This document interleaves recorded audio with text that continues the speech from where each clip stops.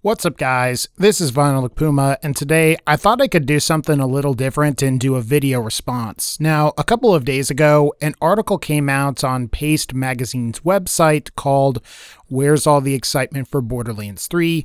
and it was written by one of their assistant editors, Holly Green. Now, before we start, I do ask that you please don't send this person any hate. Now, I'm not necessarily going to rant about anything that she wrote, but I just wanted to go ahead and say that real quick because some people can get crazy and lose their minds. So just be cool and we'll talk, and I'll give you guys some of my opinions about the content of this particular article. To quickly summarize, Where's All the Excitement for Borderlands 3 is about how Holly Green is surprised that Borderlands 3 isn't being hyped to death, and how she thinks it's weird that no one really seems to be talking about the game all that much. Now, in the article, she mentions that she posed a question to her Twitter feed about this, and she goes over a multitude of reasons as to why Borderlands 3 isn't being hyped based on some of the Twitter responses that she received. Now, the first major thing that Holly brings up is Borderlands pre-sequel and how that game was a source of disappointment for many. She goes on to talk about how she liked some of the environmental mechanics like low gravity, but felt that the environments themselves were kind of dull because they were on the moon, and that a lot of the jokes in the game fell flat. And Holly concludes that the pre-sequel was one last attempt at making money off the engine and assets, and didn't feel like a core game in the franchise. Holly also mentions Gearbox Software's less than stellar track record since Borderlands 2 originally released. Games like Battleborn got buried by Overwatch, or games like Aliens Colonial Marines launched in such a poor state that many in the gaming community aren't necessarily willing to forgive Gearbox for that. Holly also goes on to talk about Destiny and how Destiny is on everyone's mind instead of Borderlands. And to specifically quote her, she says, and I quote, "What Borderlands 2 did, Destiny 2 does better." And then goes on to talk about how Destiny 2 has most of the co-op multiplayer shooter market right now, and how Gearbox doesn't seem to have the resources to compete with Destiny, let alone Activision and I guess Bungie. Otherwise, guys, I highly recommend you go ahead and read the article because I did do a pretty brief summary there, and I'll link it in the video's description if you want to read it in full. But I'll go ahead and address some of the things that Holly brought up in her article. First off, I think the reason that you're not really seeing a whole lot of hype and discussion about Borderlands 3 among the gaming community at large is mostly because it's not really a known quantity at this point. While there is a lot of evidence that Borderlands 3 is being worked on, and it's also likely that the next game in the franchise will be released within the next year or so, the game hasn't technically been announced like other games in the genre. For example, a lot of people know that BioWare's Anthem is a thing and are talking about it despite there not being a whole lot of information about that game. In a way, it's sort of like The Division, where we already know that The Division was out, and I guess there are people that like that game, but nobody's really talking about a Division 2 because it's not a known quantity. Maybe like Borderlands 3, people are working on the Division 2, but at this time, we don't really know anything, thus there's not really anything to truly get hyped about. Now, Gearbox has been teasing us a little bit, but until there really is a true announcement, I think the majority of the gaming community isn't going to get really excited. I guarantee you that when Borderlands 3 is announced, that there are going to be a lot of people talking about it. And a lot of people that played Borderlands 2 have pretty fond memories of that game, and wouldn't mind seeing a sequel that adds some new features and has some new and interesting mechanics. Now, I do understand that there's a fair amount of concern about Borderlands, especially after the pre-sequel released,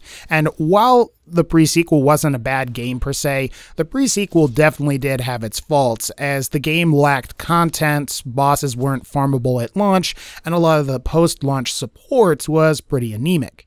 After all, we didn't get a substantial update until the release of Claptastic Voyage, which fixed most of the problems with the game almost 6 months after its release. While a part of me is hesitant to say that the pre-sequel was a cash grab, I do agree with Holly when it comes to the fact that the pre-sequel definitely felt rushed and it deserved to have more development time to make the the game truly great. It was definitely short-sighted of Gearbox and 2K to not make and market the game as a standalone expansion for Borderlands 2, as that is really what the pre-sequel was. Or maybe this is just me talking, but I would have liked to have seen cross-compatibility with that game so I could play Axton on Elpis and Athena on Pandora. I think what compounded the problem with the pre-sequel, though, was the decision to release it only on 7th gen systems when the 8th gen systems were already out. This ultimately hurt the game's sales compared to something like Destiny, which ultimately released on all the platforms that were available, which subsequently helped Destiny become more popular.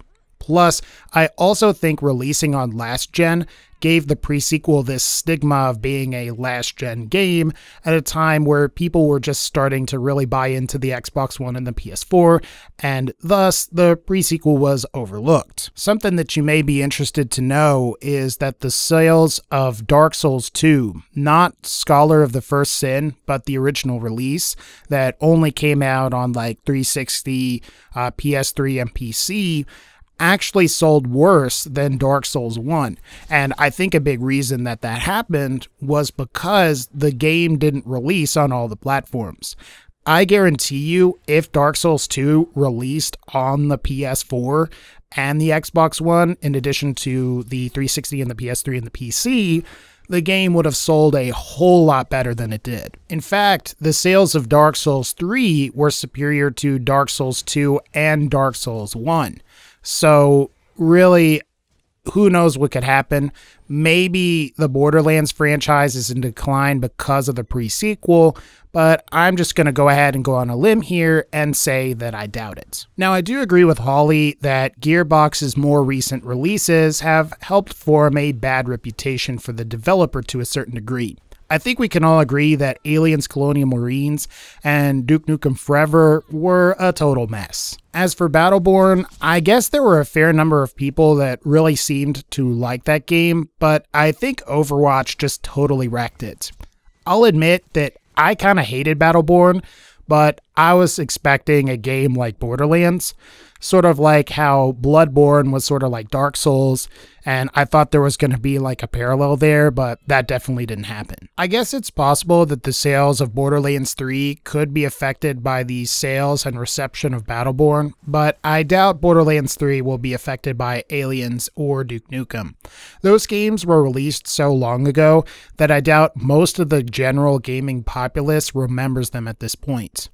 I guess we'll see, but I think people probably remember Borderlands 2 a lot more fondly than they remember those other games from a couple years back. What I will say is that I hope Gearbox really takes their time with Borderlands 3 to make it the best game that they can possibly make it, because they really need that after Battleborn. And then there's Destiny. Now, this will definitely show my bias, but I've got to say I kind of cringed a little bit when I read, quote, "What Borderlands 2 did, Destiny 2 does better." Now, to be fair, I haven't played Destiny 2, but I did play a fair amount of the first Destiny, and while I like that game, and I do think that there are certain things that Gearbox could borrow and then incorporate into Borderlands 3, I also think that when it comes to both franchises, even at its worst, Borderlands is by far the superior franchise. And as an example, I didn't have to get on my computer to look up the Grimmer cards for Borderlands the pre-sequel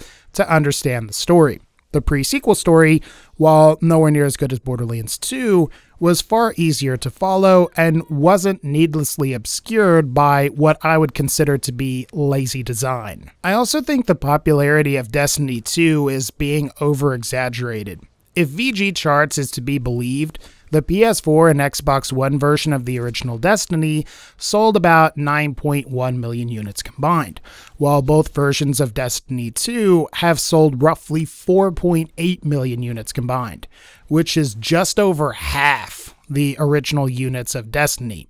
And given a lot of the bad press Destiny 2 experienced recently due to the lack of content, intentionally hiding players' true experience gains, microtransaction shaders, and the Eververse in general, it's safe to say that a lot of people aren't particularly looking forward to Destiny 3. Not to mention that Destiny 1 and maybe Destiny 2, because I don't know and I haven't played it, locks players out of content that they paid for because they don't have a group of friends to play Destiny with. And I can also think of no other game franchise that makes it so unbelievably difficult to put parties together to even do the raids, and at least with Destiny 1, to even do the Nightfall strikes. Bungie should be ashamed of themselves for not including matchmaking or actually putting some kind of system like Destiny LFG in the game, like they should have put the friggin' lore in the game. Sorry guys, I went into a bit of a rant there. To Holly's point though, I do agree that at least at the moment, Destiny 2 is more popular than Borderlands 2. She is right when she says that Destiny 2 does have most of the co-op multiplayer shooter market right now. However, with that said, I don't think that should be a license for 2K and Gearbox to just relentlessly copy Destiny, sort of like how 343 turned Halo into Call of Halo Sprint Warfare. I also disagree when it comes to the question of whether Gearbox has the potential and the resources to compete with Destiny. After all, Gearbox's publisher is 2K, and 2K is owned by Take-Two, which in turn owns Rockstar, who are responsible for games like Grand Theft Auto and Red Dead Redemption. Take-Two has plenty of money, and I would think if Gearbox somehow needed more money, Take-Two would be willing to provide it for Borderlands 3, because Borderlands 3 is a part of a proven franchise and would be the sequel to 2K's highest selling game ever. I guess what I will say to Holly's point about competition with Destiny is that I don't think it will be much of an issue provided that Gearbox takes their time to make a great game and markets it well. From what I hear, a lot of people that bought Destiny 2 aren't really as satisfied with it, and if Gearbox capitalizes on that, I could definitely see Borderlands 3 potentially outperforming Destiny 2 in terms of sales and player retention. Maybe I could be proven wrong whenever Borderlands 3 releases and the game flops, but I don't necessarily think that's going to happen. But back to the article's title, I guess what I will say is that don't be worried about Borderlands 3 and the fact that there isn't a whole lot going on right now. Remember that Fallout 4 got announced and people went crazy. And before that, there was like rumor and conjecture that the next game was going to come out. Maybe the core fan base was pretty hyped, but the general gaming populace actually got hyped when the game was announced. I guess we'll see what happens, but otherwise, guys, I think that's going to pretty much wrap up this particular video. If you liked this video, feel free to hit that like button, and as always, take care, and I'll see y'all next time.